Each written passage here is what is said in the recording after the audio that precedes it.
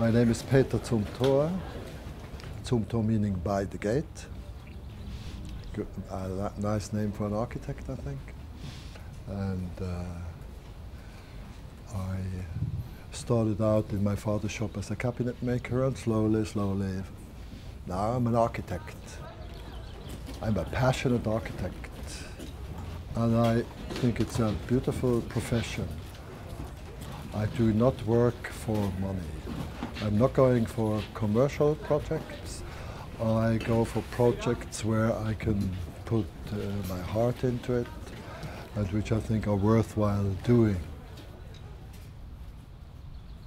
Gardens have become more and more important for me as working as an architect. When I was young, I enjoyed them, but not really consciously. And the older I get, the interest becomes more keen, and I want to be close to the gardens, and I want to be into the gardens.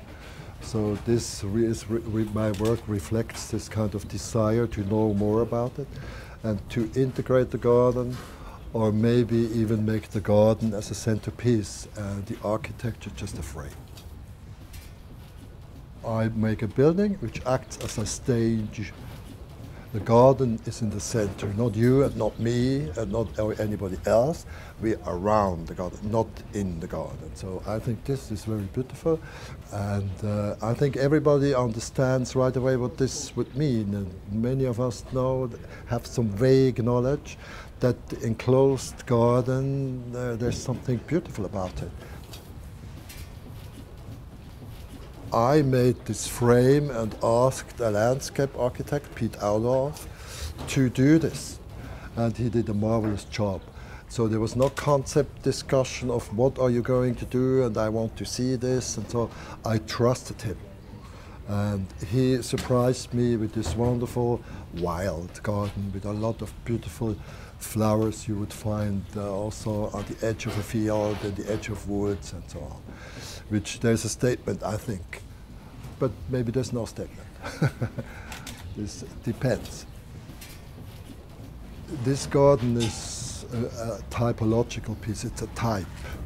It's not a context piece. So in a way, this garden, this kind of viewing this device can be anywhere. Somebody buys this and puts it up somewhere else. So it cannot be a piece of the place. So this piece is sort of, it's more eternal piece, so it comes from afar. And if you put it up somewhere else, it would have other plants, and other sky, and another climate. So let's see what happens to this. I think chances are good that it will be put up again, and I will see then what's in it.